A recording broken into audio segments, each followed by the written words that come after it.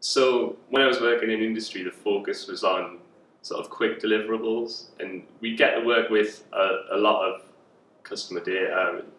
We were trying to do things like predict when the next customer is going to leave, or which customer should be sent which email creative, and we were doing kind of a lot of simple statistics, and I didn't really know where I could take that to the next level and sort of do more sophisticated statistical modeling. I knew it was out there, and I started reading about it and stumbled upon this PhD, which was sort of really applicable to what I was doing. I had strong industry connections. I don't want to leave industry particularly. I just wanted to sort of level up my statistics game and my programming game to be able to deal with, large amounts of data and fit interesting statistical models instead of just kind of finding out what the average price someone paid is.